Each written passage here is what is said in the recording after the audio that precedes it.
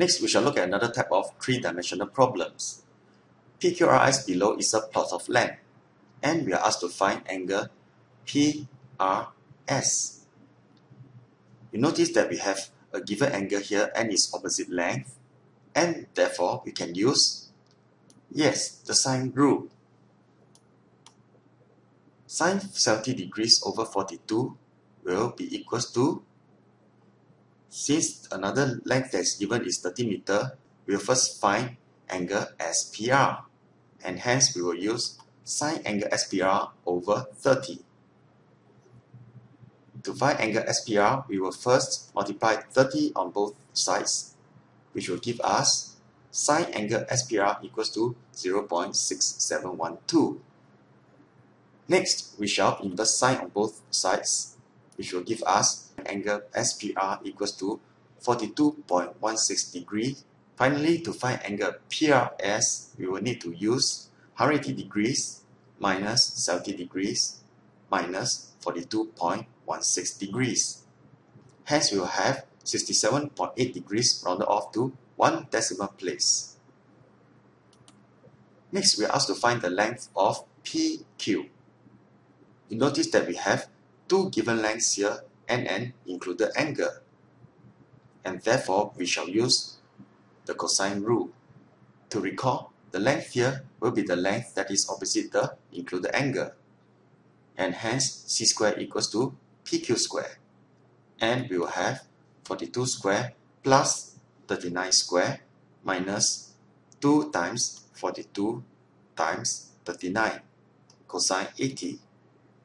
Simplifying the right hand side, we will have PQ square equals to 2716.12857.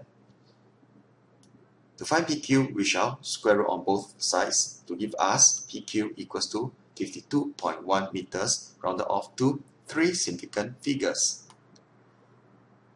Now we are asked to find the area of triangle PQR.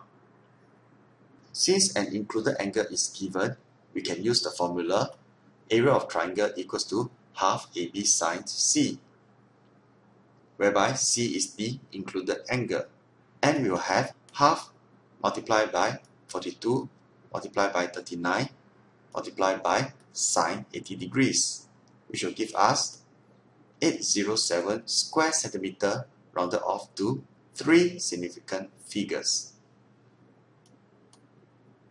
Next, we are asked to find the shortest distance between Q and PR. Do you know what is the shortest distance? It is actually the perpendicular distance from point Q to the line PR, and we shall call this H. Now, let us explore why this is so. To do so, we shall look at a series of lines here. Given this 1, 2, 3, 4, 5 lines here, which line do you think is the shortest? The perpendicular line here is definitely the shortest because this line is opposite the right angle, same as the rest of the blue lines. They are all opposite the right angle. And the line that is opposite the right angle is always the longest length in a triangle because it will be the hypotenuse. The shortest distance between Q and PR will always be the perpendicular distance from the point Q to the line PR. Previously, we have area of triangle PQR equals to 806.558 using the formula half AB sine C. Because we are finding the perpendicular heights here, we can also use 806.558 equals to half times base, which is 42, times the perpendicular height, which is h. Next, we will simplify the right hand side and we will have 21h. To find h, we shall divide 21 on both sides to give us h equals to 38.4 centimeters, rounded off to 3 significant figures. Let's look at another way of solving this question here. Since we have a right angle here, we can use the trigonometry ratio. With the given angle of 80 degrees here, the h will be the opposite, and the 39 here will be the, hypotenuse. And which trigonometry ratio can we use? Yes, we will use sine theta equals to opposite over hypotenuse. Substituting in the values, we have sine 80 degrees equals to h over 39. To find h, we will multiply 39 on both sides to give us h equals to 38.4 cm rounded off to 3 significant figures. Next, we are given that a helicopter H is hovering 100 meters vertically above Q. And now, this problem has turned into a three-dimensional problem because we have a normal HQ here that is perpendicular to the plane PQRS. We are asked to find the angle of elevation of H from R. And this will be the angle that we are looking for. Do you know what's the angle of HQR? Yes, it is 90 degrees because HQ is the normal that is perpendicular to the plane. To find the angle of elevation HRQ, we shall use the trigonometry ratio since we have a right-angled triangle here. And HQ is the opposite, whereby QR is the adjacent. Which trigonometry ratio can we use? Yes, we'll use tangent theta equals to opposite over adjacent. And we will have tangent theta equals to 100 over 39. To find theta, we shall inverse tangent on both sides to give us theta equals to 68.7 degrees rounded off to 1 decimal place. Let's look at a final question here. We are asked to find the greatest angle of elevation of the helicopter H from PR. Now let's say this point here will be the point with the greatest angle of elevation, and we shall name it as X. Next, we will draw a triangle joining X to H and Q. And angle HQX will be 90 degrees because HQ is the normal. In order to find the angle of elevation HXQ, we will need another length to be found. Do you know what's the length of XQ? To find this length, let's look at this diagram here. We have redrawn HQX into a two-dimensional triangle. We are told that angle HXQ must be the greatest angle.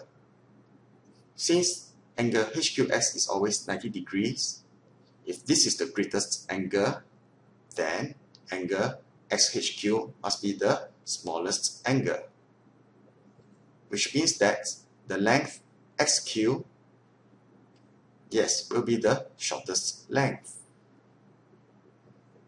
And we have seen previously that the shortest length is actually the length that is perpendicular from Q to PR. HQ will be 100 meters and SQ here will be 38.4075 meters as found in the previous question. Sometimes if you cannot visual the diagram three-dimensionally, you can redraw the triangles into a two-dimensional triangle. Do you know how to find angle HXQ here? Yes, we will have the opposite and adjacent sides, and we will use tangent theta equals to opposite over adjacent. Substituting the values, we will have tangent theta, which is angle HXQ, equals to 100 over 38.4075. To find the greatest angle of elevation, we will inverse tangent on both sides to give us theta equals to 69.0 degrees rounded off to 1 decimal place. Therefore, the greatest angle of elevation of H from PR equals to 69.0 degrees. In summary, when we are given right-angled triangles, we can use the following formulas. SOHCAHTOA for the trigonometry ratios, and C squared equals to A squared plus B squared for Pythagoras theorem, and area of triangle equals to half times base times perpendicular height. For all triangles, we can use sine rule when we are given an angle and its opposite side. And we can use cosine rule when we are given 3 sides or 2 sides and an included angle. To find the area of triangle, we can use half times A times B times sine C when we are given 2 sides AB and an included angle. Just to stress again, the formulas here on the left can only be used for right-angled triangles, while the formulas on the right can be used for any triangles, even right-angled triangles. That's all for this topic.